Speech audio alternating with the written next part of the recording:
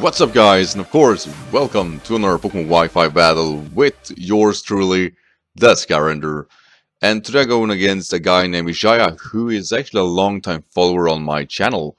He is, how to put it in a good way, he's one of those battlers that I tend to have a lot of problem with because he got so many good ideas on not specific pokes, but rather the team build-up. And these guys are, for that reason alone, very scary to battle because they never tend to reveal their game plan until you're actually losing. And I really felt that throughout this battle that this guy is, I can't really play around it. He wanted a mixed tier battle, so he didn't brought an OU, and I actually didn't do the same either. But I'm very uncomfortable in mixed, or not uncomfortable, but I don't have too much experience of it, so I was actually like a little scared. I mean, I want to try new things with my Pokemon that I'm using. They are not the general sets, and just try to dent a team that is well, good constructed, to be honest. He's using Swampert, Doublade, Roserade, Absol, Gelfox, and of course the Scrafty. And Scrafty is actually really terrifying because it can deal with every one of my pokes besides the Florges. So I need to keep my Florges healthy to be able to deal with it properly. Other than that, I mean, I'm using a Gourgeist, which is a Assault Vest Gourgeist and a Physical Sweeper instead of the standard sets because I wanted to create a Gourgeist that created me momentum and not, giving away a safe switch for my opponent. And other than that, using Clawliston, Nidoqueen with Rocky Helmet, Florges, Goodra, which is the Physical Curse set, and of course my Molga, which is awesome. Honeypie, you're my hero. But yeah, other than that, Ishaya is, like I said, they're a very scary battler, and I was a little nervous going into this battle, so let's see how it paid off. So at the start, I thought Gourgeist is probably the best bet to bring it in, and he actually gonna start with Scrafty here, so I was thinking I can probably fake that I have, moves like Will-O-Wisp, Leech Seed, and force him out, which was my general idea, to be honest. And like I said, I decided to switch out, and he actually stays in, and the reason that is so weird is because I really thought the Will-O-Wisp would scare him, but still though, my floor just walled this guy perfectly well, and I'm being very aware of that. But still, that was some cold moves to stand in there. So I'm gonna bring Honeypie here, expecting him to go for the Doublade. So even though Emolga can't really do anything against Doublade, I still can pull off a knockoff. And I know that Doublade don't really have any super effective damage besides Shadow Claw at best. We actually go for Jar Ball, which is 4 times resisted, or no, that's 2 times resisted. And it still doesn't fair damage because I'm so fast. And I decided to switch out because I really didn't want to save for another one. And just to be honest, Rocky Helmet is effective on Jar Ball, and I know I need to bring a wall it out pretty nicely, to be honest. And here it comes back to Scrafty, and I actually have somewhat of a problem dealing with this properly. I go for that power hoping for him to stay in because of Deep Life will be gone, but of course he decides to, right off the bat, actually just switch out, which is going to have better use for it later on. So I go for the Stab Sludge Wave, with the Sheer Force, and it does miserably. I'm not invested by any means in special attack, but that's pathetic. That is really pathetic. So I'm very forced to switch out here. So I gotta go back right into my Florges yet again, because like I said, my Florges kinda wall this thing. I can't let it build up too much bulk up because I don't know how properly or how good my Florges can deal with it in the long run. So I decided yet again to just stay in, and I'm gonna force him out here with a Moonblast. I do expect him to maybe bring the Roserade, but at the same time, I was really like, if I let him attack me and I double switch again, I'm just letting him build up, so I need actually to attack him. I do have Psyche on this thing, and Psyche is of course not effective against Dark, so it would have been like really risky, to be honest. So I'm going to draw share my perfectly Gourgeist, which is, like I said, it is a sweeping set with Assault Vest, and look at that.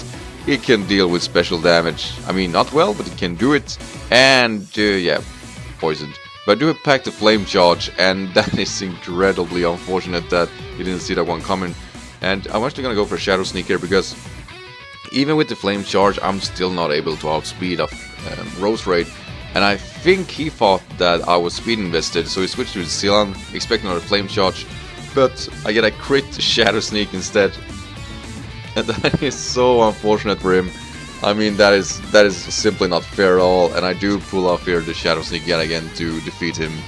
And that poor Delphox out of the way. For the people who watch my list on the pokes that sucks most in Generation 6, you will know why Delphox went there. I feel so bad for that Pokemon, I really do. So here's the Absol. I do expect him to go for a Sucker Punch here and finish me off. So I decided to, you know what, I can leave him for fodder and save switch. He'll actually go for Flamethrower, and looking back at it, it was not a bad idea. It gets some neutral damage on anything on my team. So, yeah, I didn't expect it, but then again, I kind of liked it. I really did. So, yeah, anyway, I do decide to go for Nut Power, hoping for him to go for something that could, you know, if I went for Sludge Wave, he could go for his Doublade, really. So I decided to, okay, Earth Power might be the best bet of him trying to overpredict me. So we have this stalemate again, or it's not a stalemate, it's a losing battle for me, because I can't deal with this thing properly, and it's starting to stress me out. So yeah, I'm pretty much forced here to switch out, because I didn't expect him to have Rest too, so now I know it's Shed Skin Rest. And that can become very scary very fast. So I see this entry for my Valmaway, who has the ability to curse up, and trying to get the better bulk between us and trying to win this battle. Really, I could have gone for my Florges, or my Florges too, but I wouldn't have get any momentum, and that could be very, very scary in the long run. So I decided, like I said, to go for a curse. And the reason I call this thing Valmaway, it's a sword in Castlevania that just goes bananas. Check it out. Valmaway on Castlevania is it's the best weapon in the game, and it pretty much goes like one hit, it hits like 4 times for each slash you do, and it's just incredible. It pretty much looks like a power whip animation. So yeah, anyway, we are in somewhat of a stalemate here. We both need to bulk up, or I need to curse up, of course. So the only thing here that's worth mentioning is that he has, like I said, a Drain Punch, which in the long run could finish me off. But I do basically 50% here, and that is of course not enough, because with the leftovers I can't really, you know, win this stalemate. And it's a little unfortunate here, because it goes for another bulk up, but then he told me that it's gonna go for Rest after this, and I really get that. I would have done the same thing.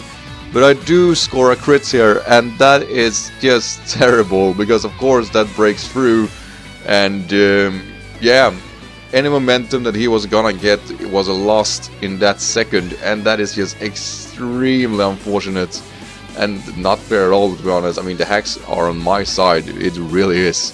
So anyway, he will go for a Dazzling Gleam here, and yeah, even though it is super effective, it's not gonna do it. And I was very lucky here to go right through the confusion and finish him off.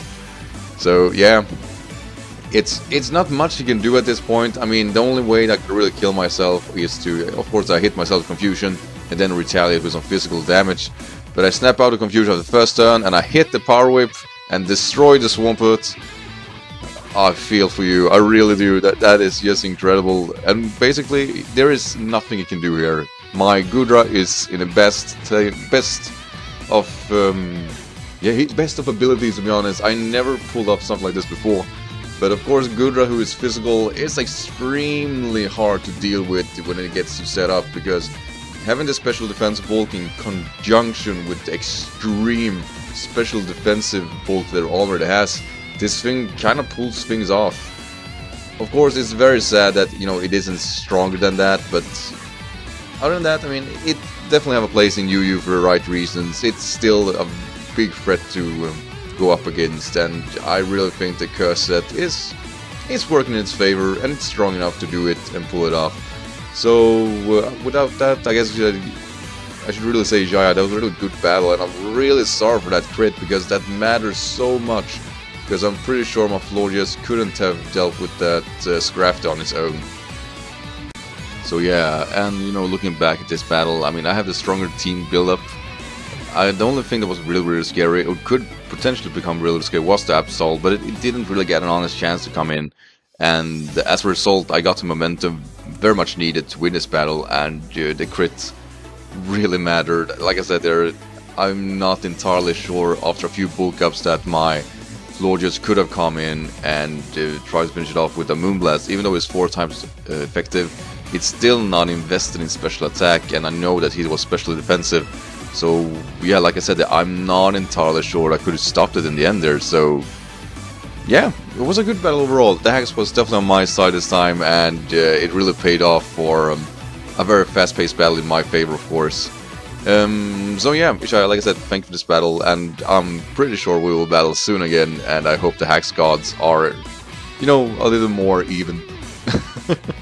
Because it was a really fun battle, and I really like to do in the mixed tier, because it makes me use Pokemon that I built but can't really use, or don't want to really use, just want to try them out for the fun of it, really.